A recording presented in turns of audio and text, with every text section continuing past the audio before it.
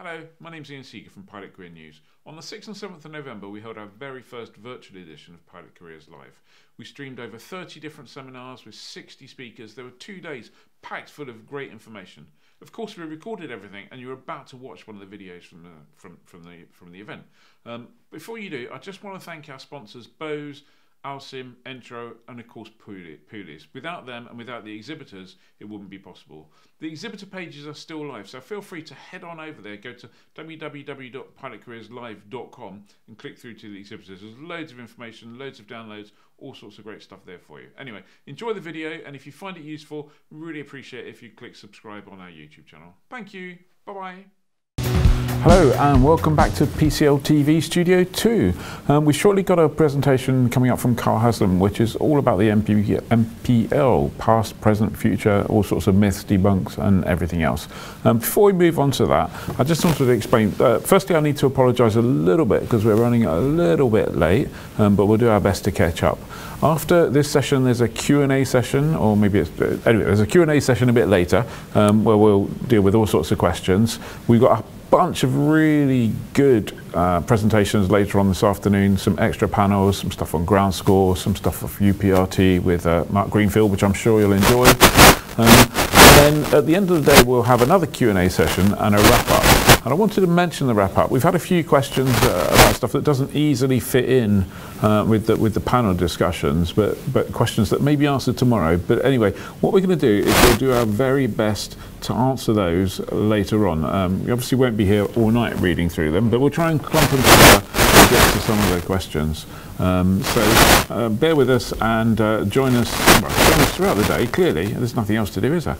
But if you can't make it throughout the day, come and see us later on this afternoon when we're dealing with that. All of the stuff will be uploaded over the next couple of days and it'll be available on the website, so you'll be able to see it. So if you miss something, that's a bit of a problem. Anyway, I think we're just about ready for Carl. Carl, thank you very much for being so patient. How are you doing? Very much, not a problem at all. Excellent, excellent. And I believe you have a presentation for us. I do indeed. I'll share my screen and then we're ready to go. As soon as you've shared your screen, it can be over to you. Great. Do you have that now then? All right, absolutely. Great stuff. Okay, well, thank you very much, everybody. Thanks for inviting me here today. As Ian said, we're running slightly late. I'm going to blame Anthony Pettiford for that because he does like to talk too much, to be honest. He did also send me a kind request if I wanted to borrow his cushion so everybody could see me today. But thank you very much for that, Anthony. I think I'll be fine. So I'm just going to give you a quick update of what the flight plan is going to be today. So today, just a quick update about my background, about why I'm here, and a little bit about the history of MPL, the past, the present, and where we're going to hopefully take it. But really, I want to also focus on some of the good, the bads, and the ugly, and we can talk about the gorilla along the way.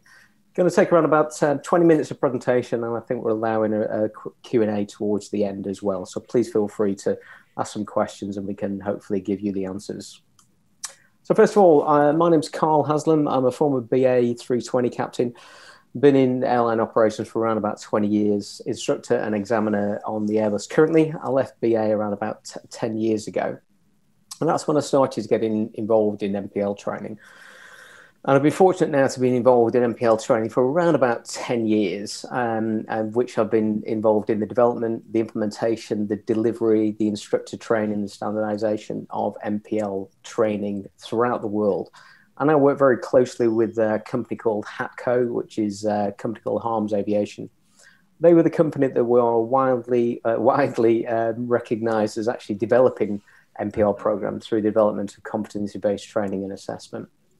On top of that now, I'm a consultant with IATA and I specialised in evidence-based training. Linked to that is also competency-based training. And also latterly, I've been working with Karen and Stuart and the rest of the brilliant team at Resilient Pilot, who are here now, foundation support and develop and help all those pilots that are displaced and in a difficult part of the world now due to the COVID pandemic. Great, so let's have a little look at the past. So I mentioned Dieter. Back in around about 1985, Dieter used to be the former head of training for Lufthansa. And he realized that actually pilot training hadn't really evolved. It hadn't really changed in years. We were still training for tasks that aren't really relevant in the modern world. We were still on an inventory-based system where you did a number of hours and then you got issued a license. You did some more hours, you got some more licenses. But this didn't really necessarily help or support the individual to develop the skills and the competencies required to actually perform to a high standard in the commercial operation. So we started to look at what we needed to do to improve and change this environment. And he looked at other analogies. He sort of said, well, actually, what about dinghy sailing? How does that work? Well, yeah, absolutely. If you want to become a sailor, then you're going to start in a dinghy. It gives you some really interesting principles of primacy. You understand the weather, be that wind, be that thunderstorms, be that waves, tide. You really understand the weather driving a dinghy around the seas. But actually, if your ambition is actually to become a captain of a cruise ship, does that really prepare you for that job? Is it really the same job? Yes, similar platforms, but actually fundamentally quite different roles. And if you move that forward now to sort of pilot training, we spend a lot of time in light aircraft punching holes in the sky, developing our skills and our competencies. And that's absolutely correct. We need to develop those principles of primacy. Those skills that we learn whilst flying light aircraft are crucial to operations within the line.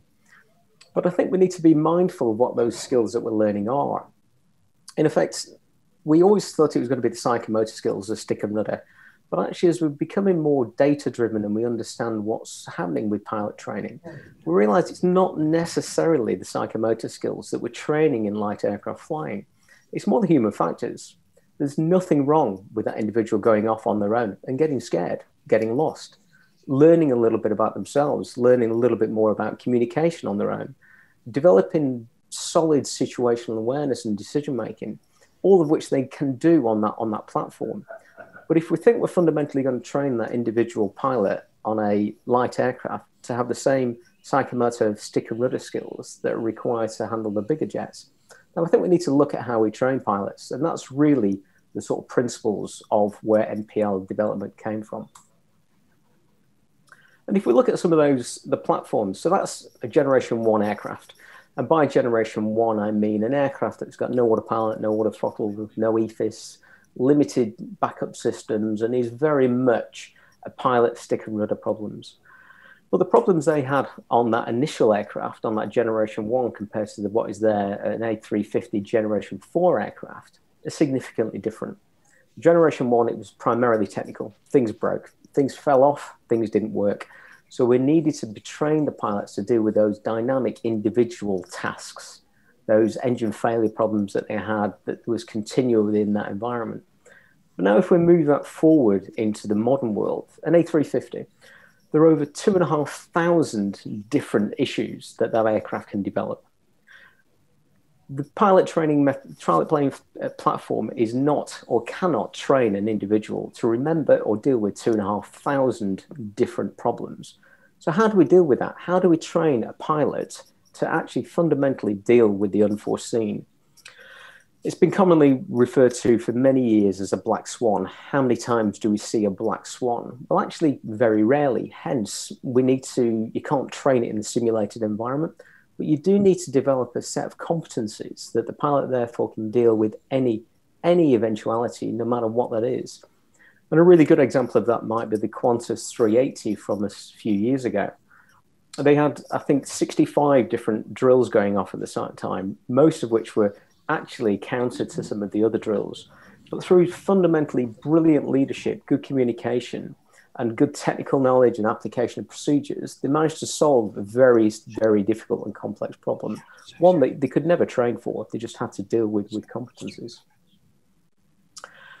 So here we are in this very complex world, this highly dynamic, changing, unforeseen platform. Every day on the line is different. And here we are now looking to develop the fundamental skills and competencies of that pilot. So what's the solution? Well, Dieter and the team developed the principle of competency-based training and assessment, whereby you don't try and develop the individual task. We don't train to task. We train the competencies, and therefore develop the individual's competence to deal with anything that may be thrown at them. So in summary of what is competency-based training, we move away from task. We don't need to worry about the task. We worry about developing the individual competence.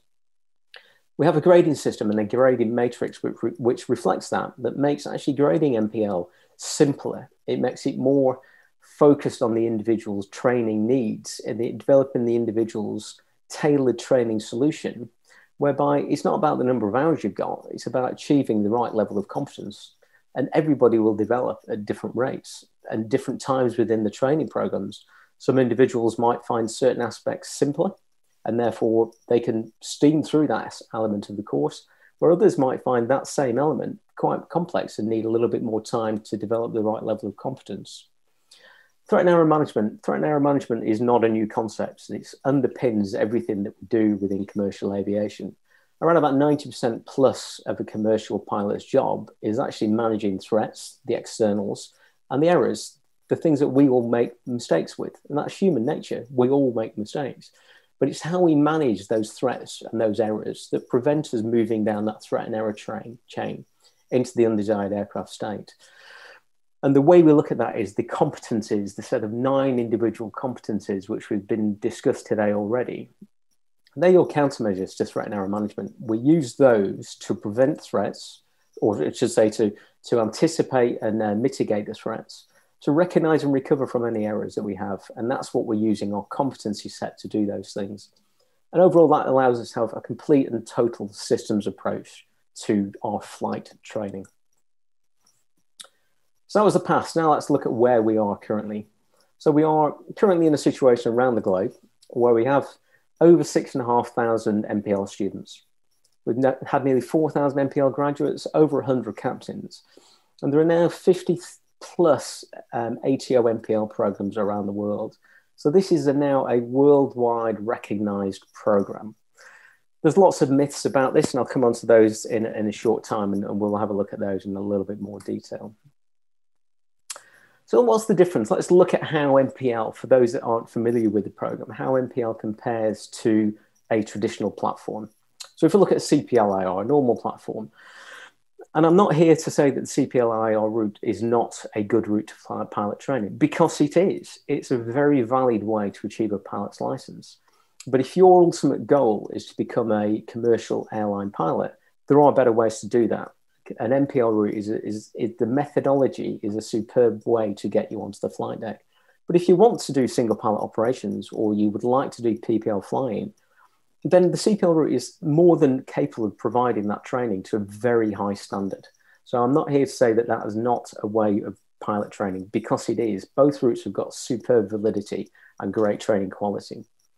But it's broken down into the simple routes, and I think other people on the panels have talked about those. The ATPL theory is standard between the two platforms. Both ATPL theories do the same 14 subjects along the way. And then similar phases. You've got the solo route, the fun flying. We could refer to that in other ways. It's good to do the individual solo routes. The more complex multi-engine pilot and IR flying, finally up to your CPL and IR rating towards the end of the course. You then you get your license issued, which is brilliant. Everybody comes away with a CPL-IR frozen ATPL. From there, you'll go on and do some MCC, GR KPS MCC training, a type rating, finally go to base and line training. Now, this is principally where things begin to differ between the two training methodologies. Most of that training is single pilot ops, whereas actually it's only the latter, the smallest part of the course, which is actually multi-crew pilot driven. And that's why it differs. So if we look at what is an MPL program, TK is the same, the theoretical knowledge, the 6 months in ground school, just the same. But then you move through 4 different phases. Core, that's light aircraft flying. That's in your single-engined piston aircraft doing very similar maneuvers that you would do as part of your CPL route. But the focus now is really on the human factors, those principles that we can develop, that can learn from, and that pilot can start to develop those core human factor training competencies. Then you'll move into the simulated environments. The next 3 phases are all in-flight simulators. And you complete at the end of those similar number of hours in effect. You end up with around about 240 hours of flight training, which is very comparable to a CPL-IR route. And they're the comparators. Some people do link it quite the same, but it is quite different flight training, or the principles are very different. On conclusion of your advanced phase, you also then complete the license skills test exactly the same way as you would do within a type rating under a normal CPLIR route. At which point now, and I'll come to this a little bit later, you can have a license issued. That license will be restricted, and it becomes unrestricted when you do base training. So in effect, you have a A320 or a Boeing 737 or a Dash 8 or an Embraer type rated MPL license that is exactly the same in law, as exactly the same validity as a CPL license with an A320, Boeing 737, Q400 rating attached to it. They are exactly the same. Difference now is you've spent most of your time in a multi-career environment, being trained for the job, being trained to become an airline pilot with that airline pilot mentality, that professionalism, and that approach to flight training and operations. So just to recap the point of MPL, and the big difference is that we're trying to take you away from the single pilot ops, and we're really moving you into the multi-pilot world, which is where your life will be as an airline pilot. So that's a little bit about the past, a little bit about the present. Now, where is MPL training going? So over the last few months with COVID, there's been some significant hurdles to jump with the MPL products in particular. Because generally the MPL has got to be tagged to an airline. The airline supports the process from the start. And the philosophy and idea behind that was it engenders the individual to that airline. It creates a connection between the two parts. It links flight training with airline operations like it's never been done before. But also it gets the mindset of that individual who's working to that operator's SOPs. It gets them really focused on moving into that airline. But actually we realize that there are some barriers to that. The airlines don't necessarily want to commit 2 years out. And we could be in a situation where we are now, where some MPL cadets are left without a sponsor airline. So what we're looking now within HATCO and EASA and the regulators is how we could actually improve that scenario. And the thinking is whether we can start to move towards a manufacturer's or a whitetail MPL program, where you wouldn't necessarily become tagged or sponsored until maybe the advanced phase, at which page then you'll start with generic Airbus SOPs and then move to specific operator SOPs as the program develops. And that's really what we're trying to do. So we can take all the brilliant parts of MPL, but actually therefore allow people and airlines and individuals choices and options and flexibility. But I think also we've now realized the benefits of delivering good competency-based training. In fact, that actually now regulations are going to allow that same methodology to be used in other training courses. So that will come down through the type rating, through the CPL, through the PPL. So we can start to use what we've learned and developed in competency-based training also throughout other training platforms. So here we go. There's been an awful lot of press over the last 3, 6, 9, 12 months around about MPL programs. And as I say, I've been privy and been fortunate to be involved in MPL for the last 10 years. And these are some of the lines I've heard along the way. Microsoft pilot's license, you're not a real pilot until you've done a CPL course. And it goes on and on and on and on. And I just smile now because actually it doesn't matter. The CPL route is just as capable as becoming an MPL pilot. But if you want to become an airline pilot, train to become an airline pilot, in my opinion. And this to me was always validated when I first started delivering MPL training, or about 9, 10 years ago. I had 2 cadets in the front of the sim. I was in the advanced phase, and we'd completed the learning objectives for that session. So I asked the 2 guys what they would like to do. They said, okay, Carl, give us something we've never seen before. Well, that's the principles of MPL. You're training for the unforeseen. You're developing competencies. So I looked at my smorgasbord of horrors on the instrument instructor operating station, and it had a button that said lightning strike. Never seen this button before, didn't know what it did, thought we'd try it. So we roll down the runway, we go past V1, the point of no return, and I hit the lightning strike button. Massive bang, everything goes dark. All that the 2 pilots are left with now is a tiny standby ISIS, a standby instrument, and that's it. Super calm on the flight deck. Pilot monitoring calls rotate at the right point. The pilot flying, who's got this tiny instrument to work off now, rotates the airplane beautifully. Unfortunately, a lightning strike had hit the engine. We now had an uncontained fire. And just watching these two cadets, and there were just two cadets, then manage the flight deck was unbelievable. Super calm, fantastic leadership, great manual flying, great cooperation between the two, negotiated with air control, traffic control, managed the technical problem brilliantly. And they climbed up to around about 3,000 feet, formed a 180, and we were back on the runway in less than 7 minutes. Now, I challenge a proficient line crew to have done it as effectively as those two individuals, cadets. And at that point, I started to realize that actually this is the way we should be looking to train airline pilots. It was exceptional. It was a super way of doing it. And some of the myths now that have been going wrong, so all the pilots that have been going through flight training are saying that they are not going to be able to get a license. So Resilient Pilot and myself and the rest of the team with Karen and Stuart have been working very closely with the brilliant team at the CAA to actually come up with a solution. And this is also connected to all of the ATOs in the UK. Despite the negative press that the ATOs have been receiving, we know that they've been working tirelessly in the background with the authority, with Resilient Pilot, with the individuals to trying to achieve a solution to what is a very difficult situation. And with them all, with the operators included in that three-way as well, we've managed to come up, or the CAA have achieved what they're going to call a relief pilot license, which is written down in law. So it's always been there.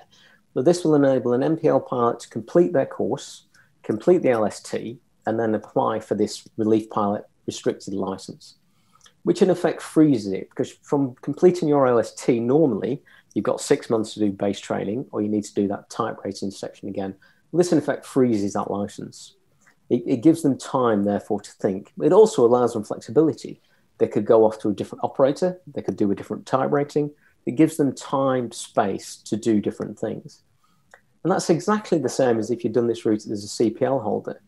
We have some cadets who finished their type rating, completed the LST, and then the sponsoring airline also pulled out from their completion of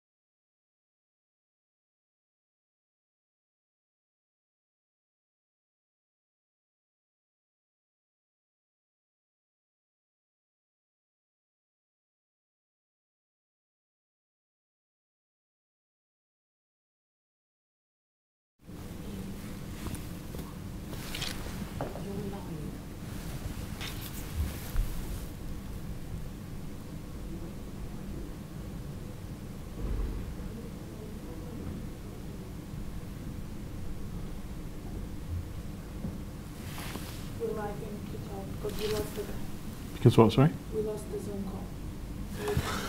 Hello. So I believe that I'm live because the Zoom call has been lost, which is interesting. So I can see Zoom there. So can you hear me, Carl? For some reason, we've lost the Zoom call, and people are left looking at me, which is a very, very poor substitute for them looking at you. I'm sorry about that, but I guess I'm kind of guessing. I can still hear you in my ear. So I'm going to ask a question, if I may. At the beginning, you said you were going to address some kind of 3,000-pound gorilla, which I was kind of interested in. Have I missed you addressing that, or has that been addressed, or was that the half-baked turkey, or? You in your at the beginning of your presentation, you said you were going to do past, present, future, good, bad, and ugly, and then you mentioned something about a 3,000-pound gorilla. Was that the reference to the half-baked turkey or something else? Unfortunately, you'll have to kind of tell me, and I'll tell everyone else. We have him now. In fact, you're back. You're live. I'm back. You're live, Fantastic. which is much better. Thank you. Great. So here we are on the half-baked turkey. So there's lots of negative press around the gorilla in the myths, the half-baked, the 3,000-pound gorilla, in the fact that all these myths around about MPL not being a real license, not being a valid way to pilot training, they are just that. And it comes down to the often ill-informed and ill-educated. And I spend a lot of my time working with not necessarily authorities and operators, because they know MPL, they like MPL, they trust MPL. And to give you an example of I'm just got lots of half baked. These are some of the quotes that I've had from both operators and pilots that have flown with MPL pilots, live pilots who've flown with MPL trained pilots along the way. And it gives you real confidence. And one of the guys I was training a long time ago to be an MPL instructor, he said, they're just great. It's fantastic jumping online with an MPL trained pilot, because it's as if you've got a really experienced first officer in the right-hand seat rather than a 200-hour cadet. And that's what we're really trying to push here. And therefore, the 300-pound gorilla is really not the fact that that airlines and operators don't understand MPL. It's really individuals. And individuals are giving mixed messages out there, saying that you're not a real pilot until you've done a CPL course. And that's just wrong. It's got exactly the same validity. The training methodology is absolutely bang up to date, and the way we should be looking to train pilots. And the way we should be moving through with pilot training. We should evolve. We should not be super reactionary. We should evolve and actually learn from ourselves. And I think for myself, I'm going to say thank you very much.